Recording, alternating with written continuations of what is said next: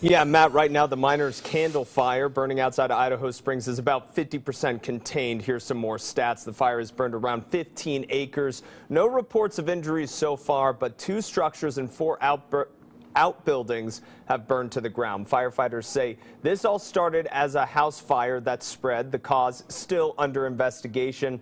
We're talking about a tight-knit community up there in Clear Creek County, so businesses and the town really rallied to support the men and women who are working to contain this thing.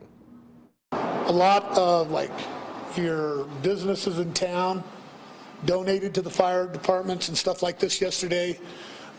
Kudos to them. They stepped up. Safeway, Bojo's, all these people just stepped up, fed the fire department.